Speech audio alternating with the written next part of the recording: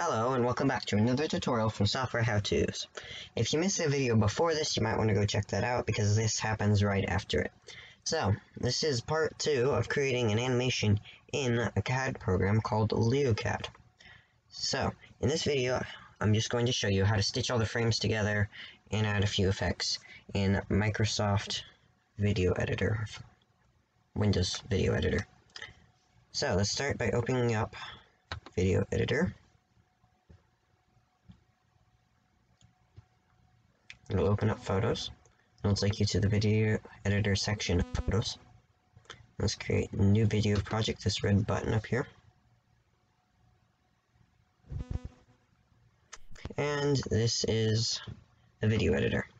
So let's start by naming it. Let's call this Awesome, whoopsies, LeoCAD Video. Okay, and it's named up here. You can always edit the name right here. And let's add this PC. Let's add the frames.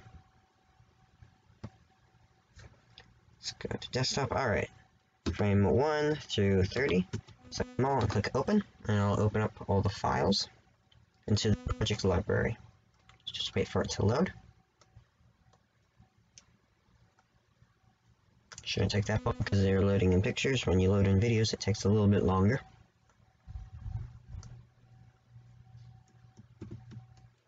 And they're all loaded in. Sweet. Now I can either drag them all right here, or I can just click this Place a Storyboard button. And they'll all be in the storyboard. Now they should be all in order. 1, 2. Now you notice the camera is farther back than you actually see in the viewport because I had the bricks. Here, let me show you in LeoCAD. I had this open a little bit, so if I were to close this a little more, I would see more of the view that the camera actually sees. So we thought that the camera was really only seeing this, but there's just a little bit of extra space outside of our little model. So you can see it changed it to black because it was a PNG, it now it's black. But this is just for demonstration. You can make bigger models, cities, whatever you want to create, and then animate in this. So, if you notice here, we play it. Oh look, it's 1 minute and 30 seconds. Wow, what a long animation. This must be great. Nothing's happening. Oh look, he moved the leg. Okay, that's the problem. Each of these photos has a duration of 3 whole seconds. That's a lot of seconds when you're doing frames. So if we click on this here, and we scroll all the way over here, hold Shift, and click on this guy. Start selecting them all, holding Shift, all the way to here. Now they're all selected. Now all of these are selected, we can click this duration button, change how long the frames appear, and let's start out with, let's try 0.2 seconds. Click Enter. And now they're all 0.2 seconds. Now let's play our animation, the preview. That's a little bit slow. So, let's change these all to 0.1. So 1/10 of a second each.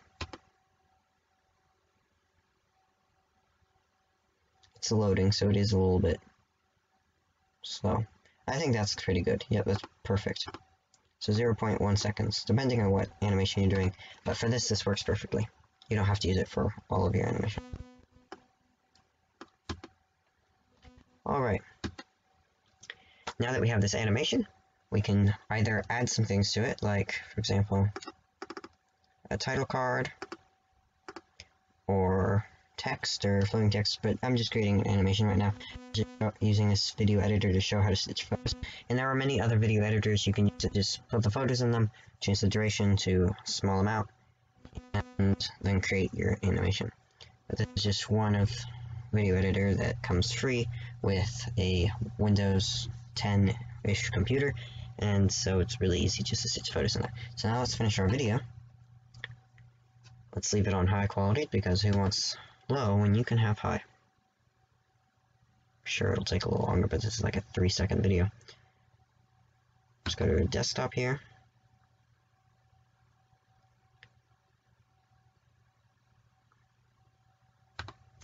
And let's just call it awesome LeoCAD video. Click export, and the export loading bar will pop up.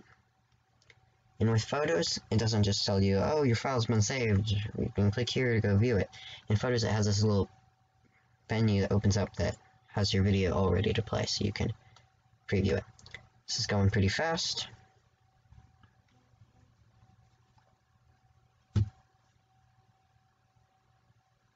And it looks like it is about done. Now it's going to open up the preview menu, so we don't have to click on the video ourselves. Here it is.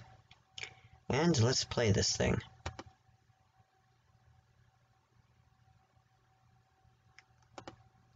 Lifts up the leg, puts it down, turns its head, lifts his arm.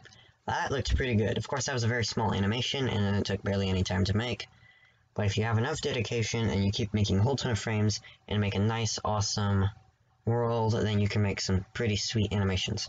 And if you have a world of time, you can also render each frame, which will make it look real, but at the same time, even if you do low quality, it looks great.